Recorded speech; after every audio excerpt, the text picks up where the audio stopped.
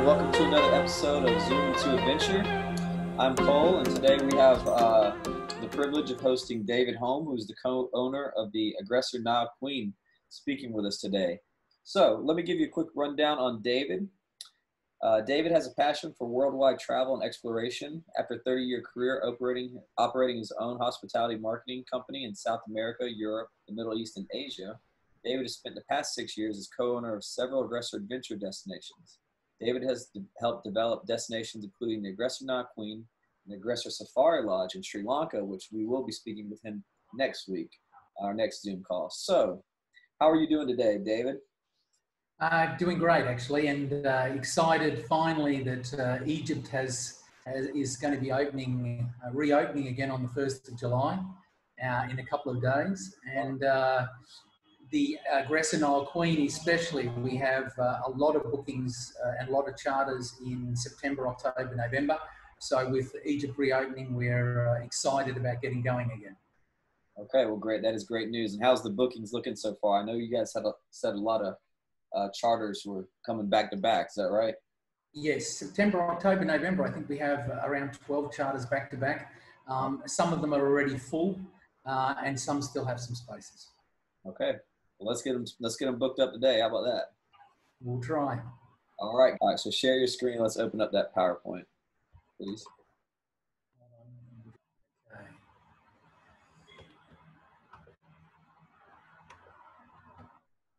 All right, now we're ready. Let's do it. Okay, sorry about that, everyone. I'll take it from the top. The first picture on the presentation is the Aggressor Nile Queen image floating down sailing down the Nile. The second one, just quickly to catch up, for everyone to catch up, is the images. If everyone is coming to Egypt and going on the Nile Queen, most people will fly through Cairo, and most people add on 2 or 3 days to either at the beginning of their the charter or at the end of their charter to visit the sites and antiquities in Cairo. The images or the antiquities that you want to see, the sites you want to see in Cairo, are the Giza and Saqqara pyramids. They're the big ones with the Sphinx, and also the Cairo Museum. As I think most people picked up, currently the Old Cairo Museum holds about 30% of total antiquities that the museum and the Egypt government have. And next year, from 2021, the new museum will be open, and it is situated, it's huge, it's situated next to the Giza pyramids, and it will hold 100% of all the antiquities that the Egyptian government has gathered over hundreds and hundreds of years for visitors to see. The other things to see in Cairo are the Cairo bazaars. And also one of the other most important things is the old Coptic churches. The oldest one is around about 3 AD. A lot of people like to go and see that as well.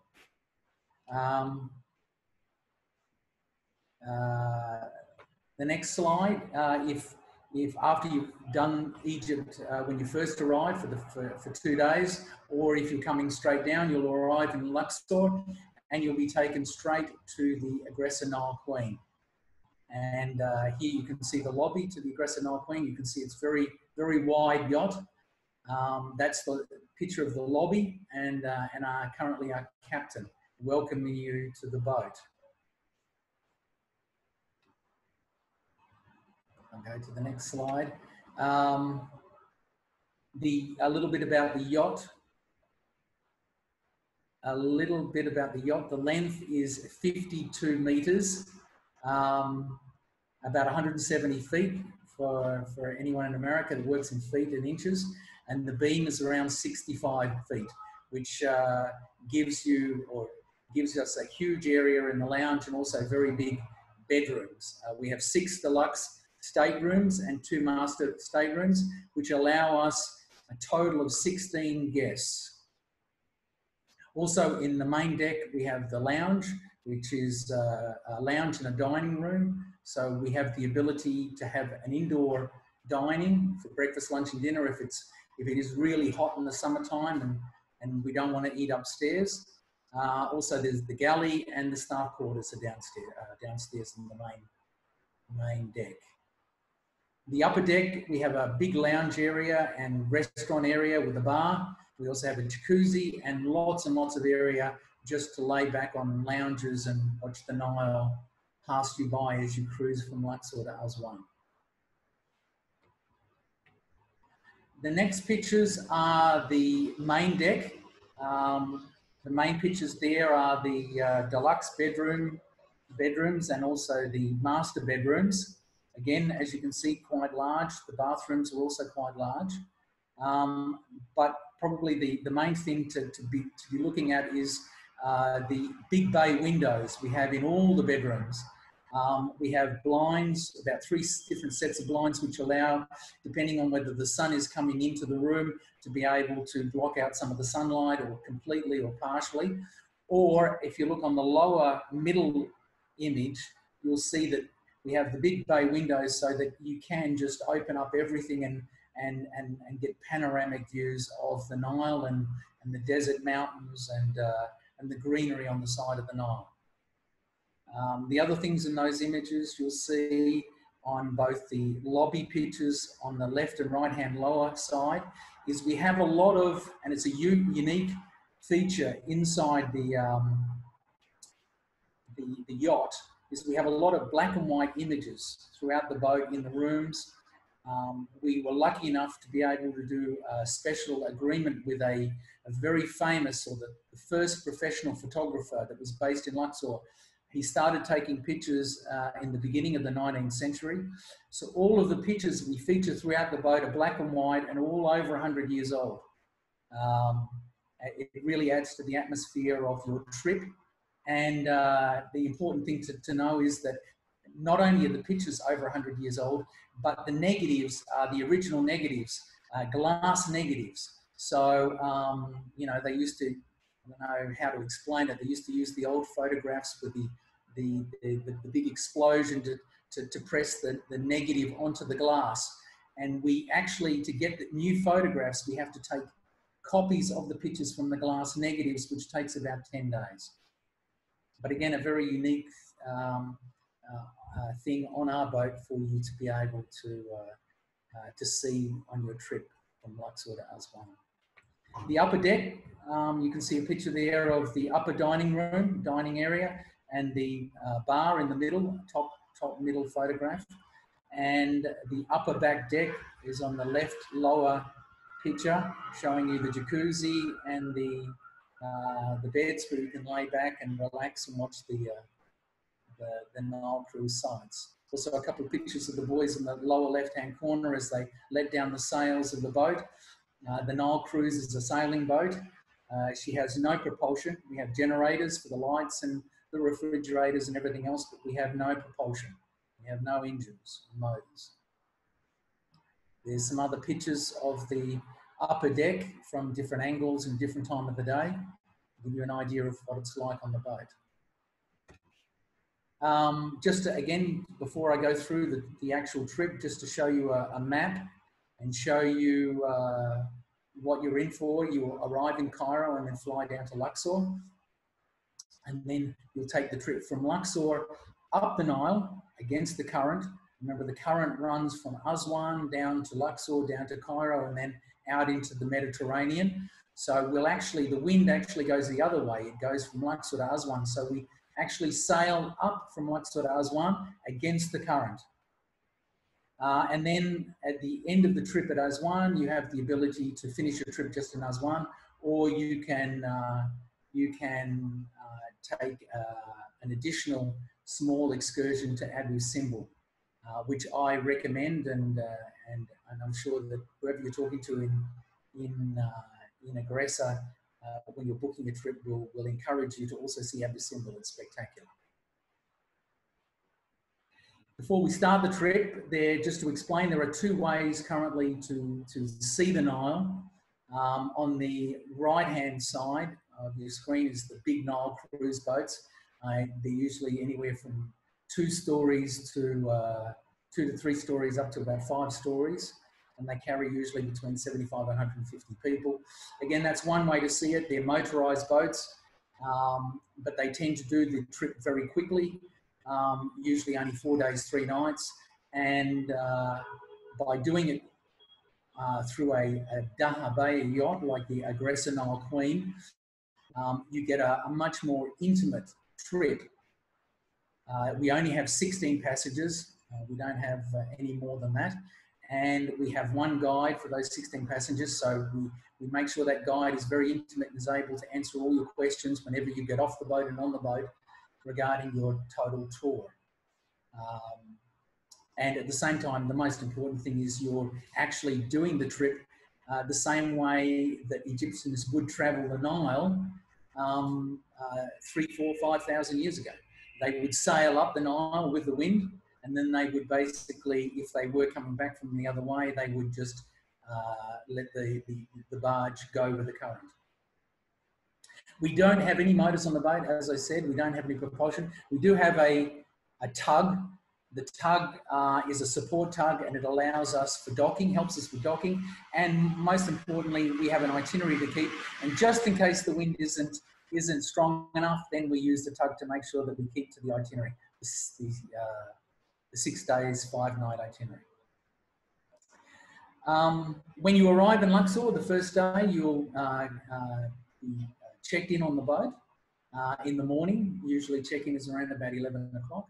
And lunch is around about 12, 1 o'clock, where you can get comfortable, refresh yourself, maybe have a shower before lunch, and meet all the crew. And then you'll have lunch around about 1 o'clock to 2 o'clock, and then you will head out and do your first tour on Luxor's East Bank. This is the Bank of the Living. When Luxor was the capital of Egypt,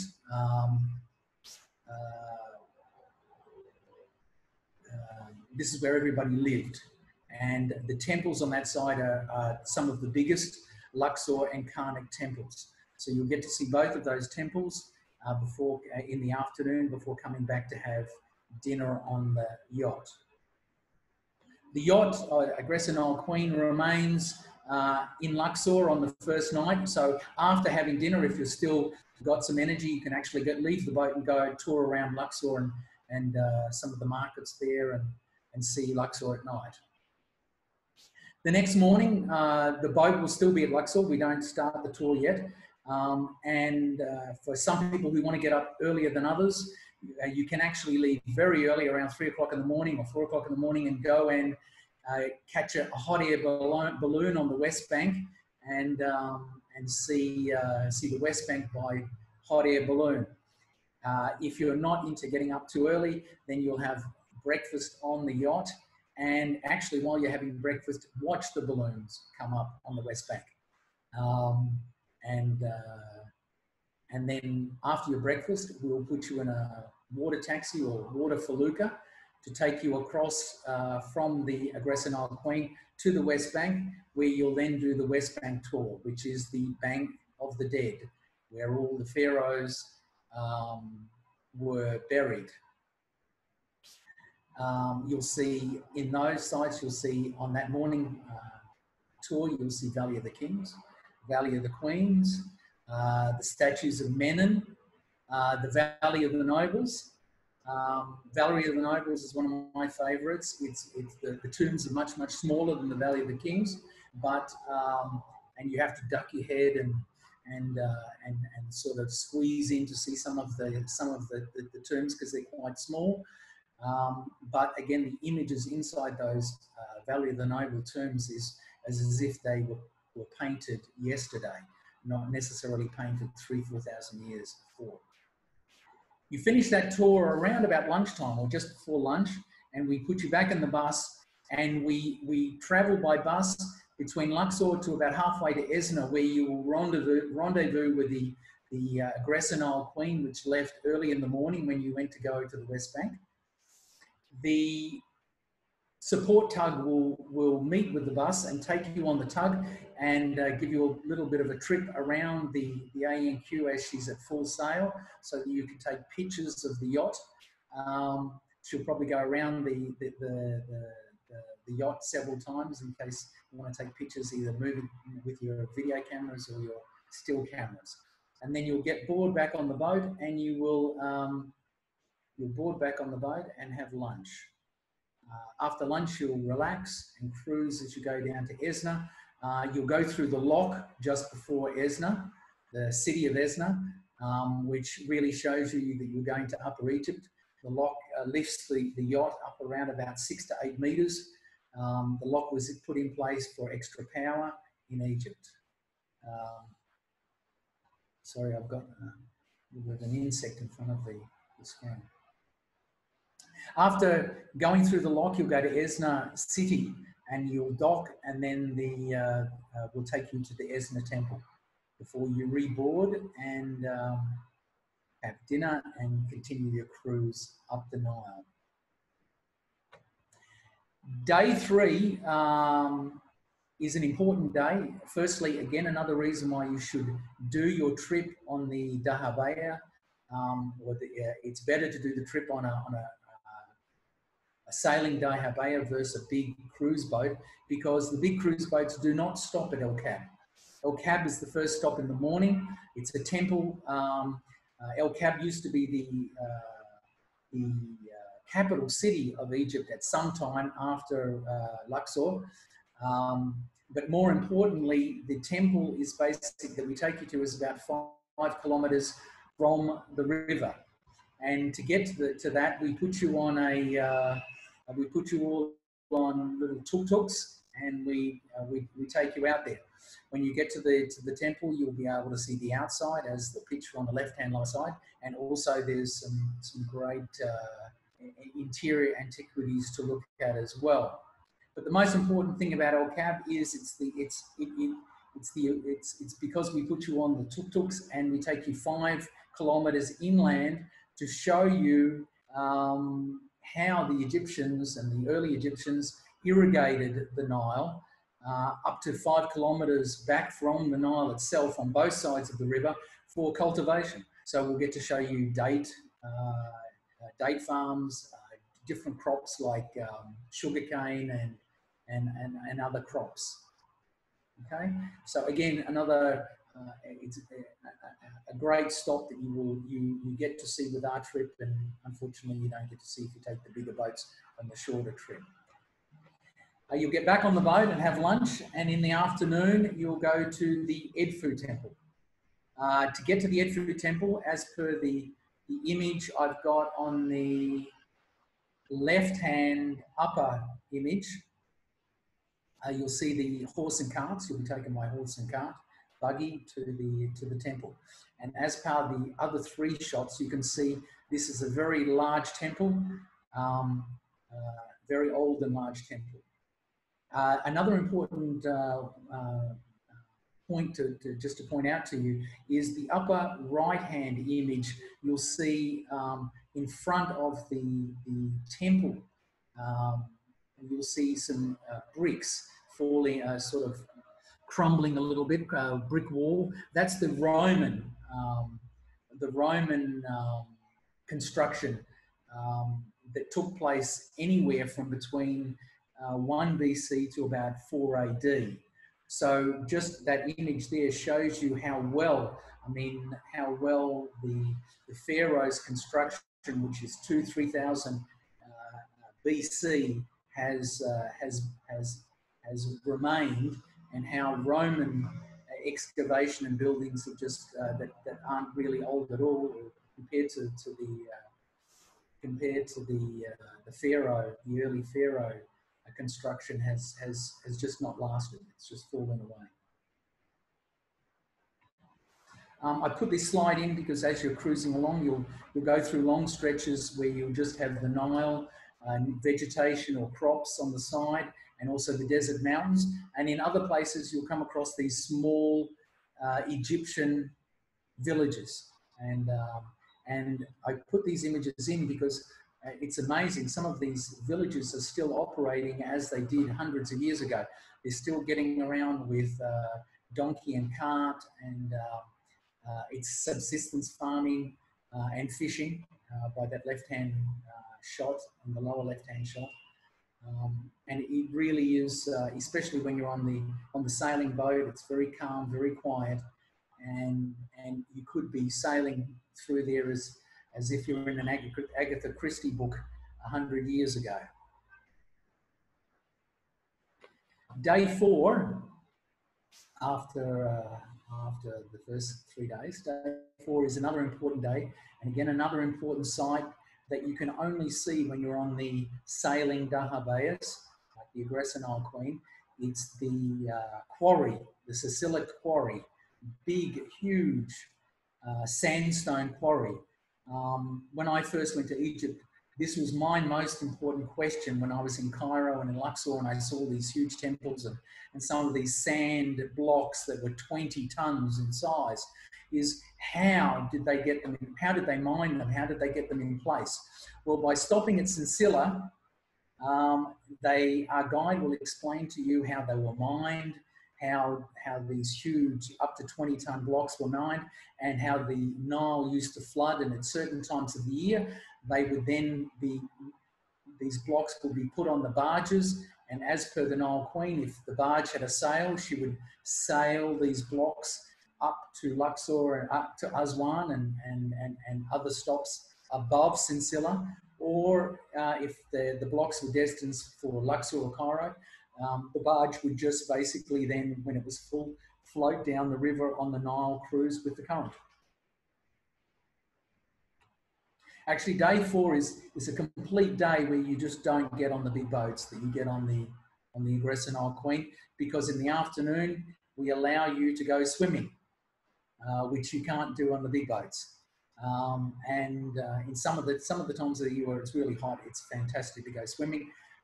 Like the young guys, you can jump off the top of the boat, or just sort of ease in or walk in from the side of the bank when we bring the boat up against the bank. And the evening is also topped off by something that, again, only the small dahabas do.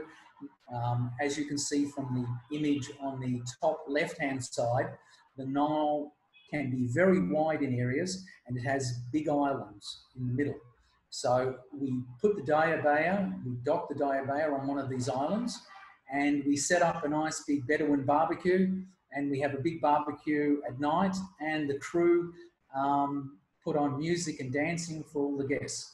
It's not your traditional Egyptian Muslim music. It is more what they call Nubian, Sudanese, Ethiopian and African type music, which really gets everybody up and dancing.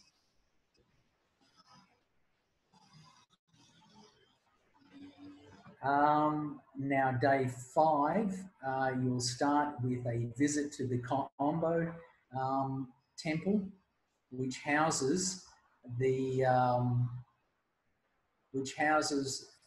temple there, and also, most importantly, the crocodile mummification museum. From currently, in modern day, from Aswan to Cairo, there are no non-crocodiles left in the Nile. But from the high dam, from Aswan all the way to Sudan, there are lots and lots and lots of crocodiles still in Egypt. So at some stage, the Egyptian pharaohs used to worship the crocodiles, and they mummified them. So it's an interesting museum, an interesting stop. In the afternoon, in day 5, after lunch, we'll continue to cruise down to Aswan, and we'll do an afternoon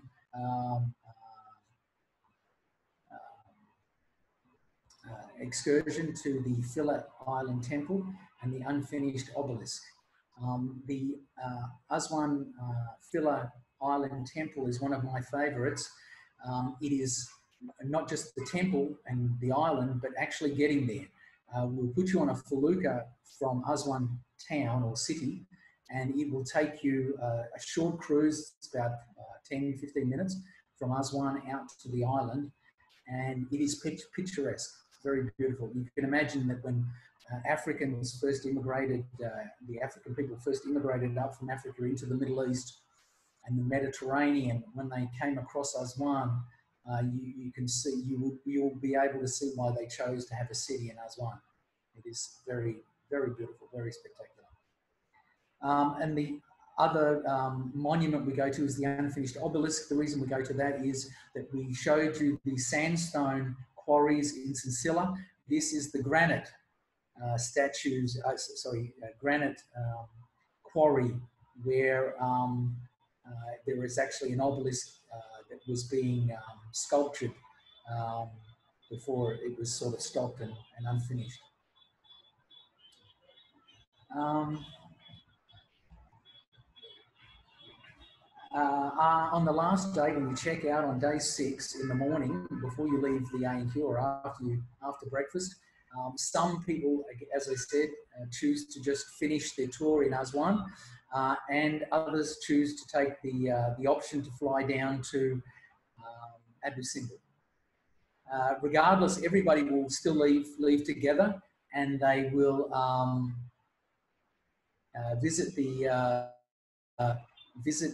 dam and the high dam in Aswan.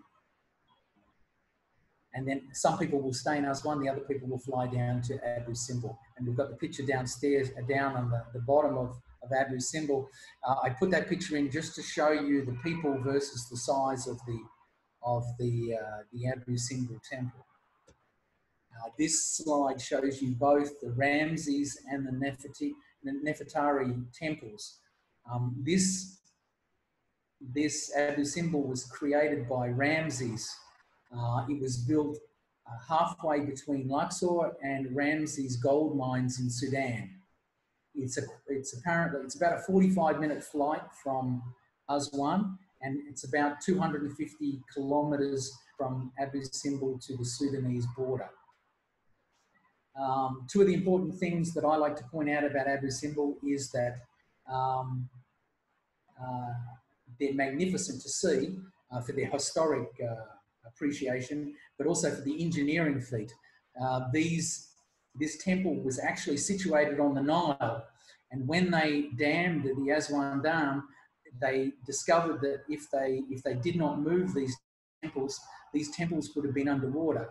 So it's one of the 20th century's engineering feats that they were able to move not only the temples but the whole mountain up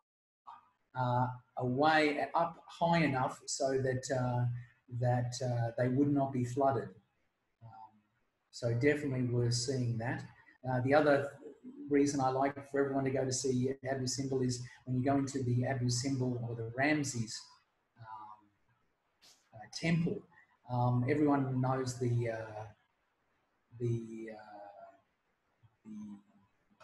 movie with Indiana Jones, and where he goes, the Raiders of the Lost Ark, where he goes into a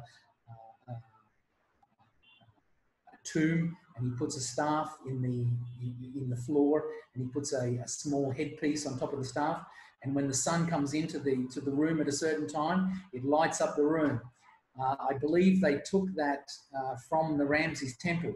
Inside the Ramses temple, there is a huge copper, I think it's round copper plate disc just inside the room. And on Ramses' birthday, at the time of his birth, it was built so that the sun would come in, hit that huge round bronze or copper plate, and then the whole of the interior of the temple lights up. So just a little bit of information for me on that.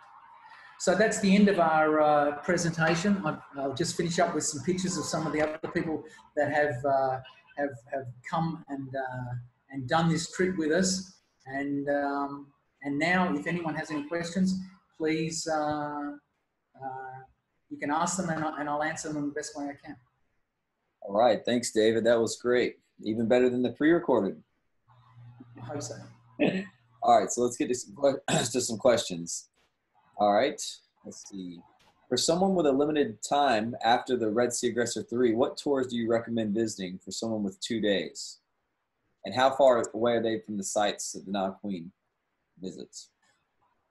If you don't have if you're coming on the Red Sea Aggressor 2 or the Red Sea Aggressor 3, and you do not have, or if you do not have the time to do the full trip, the full 6-day, 5-night on the Aggressor Nile Queen, I would still recommend with 2 days, you can either still do Cairo and do the Giza pyramids, the museum and the Sphinx, or you can still go across and do Luxor, at least do Luxor. It's up to you. Luxor in its own can be done in 2 days, or Cairo can be done in 2 days. And do you have a preference over Cairo or Luxor? Well, again, if you haven't done Egypt, then if you're coming off the Red Sea Aggressor or the Red Sea Aggressor 2 or 3, I would suggest you do Cairo for the 2 days and then leave doing Luxor when you can do the 6-day, 5-night on the Aggressor Nile Queen, because it really is a bucket list trip that you must do. What are what's the temperature like throughout the year there? Surprisingly, it normally has a very long summer period, but over the last 5, 6, 10 years, the summer has been getting shorter and shorter. But the very high summer period is usually June, July, August, and September. And it gets up to maybe 40 degrees in Luxor. And then most of the rest of the time around the year, the mid times, we're looking around 25 to 30 degrees. And in the winter, it can be quite chilly. November, December, January, February, you still have to bring a coat. Okay, good to know. So is Egypt open for the Nile trip and Aggressor scuba trips? Can one get there from the USA? So I think he's talking about flights. Oh, flights. You can talk to any of the Aggressor booking staff, and they can update you on all the flights. Most people are coming through American flights with European connections and arriving in Cairo or via Turkey sometimes. Most people from America. Or if you're coming from the West Coast, you come through, a lot of people come through Hong Kong, again to Cairo, and then down to Luxor. Okay, that's right. And I just got to note that Egypt Air does open up on the 1st of July. So that's good news from New York City. All right. And let's see. All right, David. So if you had to list your top 3 things to visit while you're on Nile Queen, what would you list them as? 1 through 3. Well, again, Sincilla, I love to know, as I said, how these temples were built, how 5,000 years ago they were able to move these 20-ton blocks. Definitely Luxor, both the East and West Bank, and Abu Simbel. Okay. They're my favorites. Okay. We do have one comment that's not a question, but Alvin Weinberg wanted to say that he appreciates your help when everything was closing in March, and just wanted to let you know that he's already rebooked for April 3rd, and he's excited to come back to Egypt. Terrific. Looking forward to having you. All right. And David, I think that's about it. If anyone has any last minute questions, you can need to type them in right now. So David, let me ask you, I know you might have touched base on this when I was working on the chat box during, but when you guys stopped to take a swim, so what's that like? Is the water chilly? Is it? Well, surprisingly, even when it's 40 degrees in the high summer, the Nile River is extremely cold, colder than the Red Sea. Really? It's very refreshing, very refreshing. Is there anything they need to watch out for? Any alligators or anything like that? No, as I was saying, the crocodiles, there's no crocodiles between Aswan and Cairo. Any Nile crocodiles still in Egypt are from the high Aswan Dam to Sudan. I'm sure the water is much warmer where those guys are at, aren't they? Not too. Let's see. What precautions will be taken for coronavirus? Can you talk about that? The Egyptian government has basically put in a list of inspections that all hotels, yachts, the Nile cruise boats all have to go through an inspection process. Aggressor has had all the destinations going through and doing a complete cleaning of all the boats, and we'll be doing everything that's necessary to apply and make sure that we look after all the guests. As with the Aggressor Nile Queen, she's a huge boat with only 16 guests, so there's plenty of room, and we're able to, if there is any occupancy issues as far as keeping everyone sort of some space between everybody, social spacing, we have no problems. Great. Well, guys, I think that's it. I will go ahead and tell you real quick, the next call we have is with David again. And David, I think this is the right way to go, is you being in this office that you're in today with the secured service. And that call will be on July 8th, which is next Wednesday at 1 o'clock. And Wednesday or Monday? The 8th? Wednesday, July 8th, Wednesday. 1. Yeah. Okay, Hope you guys come back and join us. We still want to show the video here, David, on my end? Yep. Anyone who wants to stay on and watch the destination video, Cole will put it on. I'm going to put it on right now. It may be a little choppy. If it is, I will shoot you a link to where you can see it in the chat box. Thanks, Cole. Thank you, David. Good job.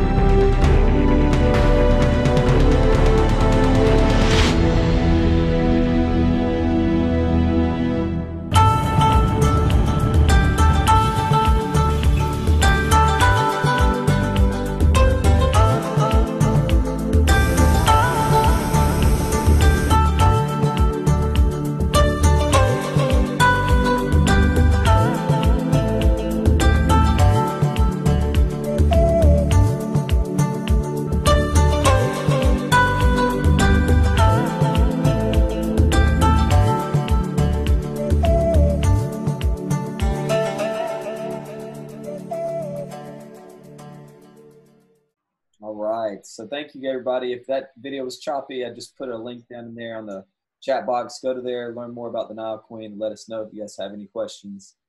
Thanks for joining. And David, thanks for presenting today. We appreciate it. No problems. See you next week. See you guys next time. Bye-bye.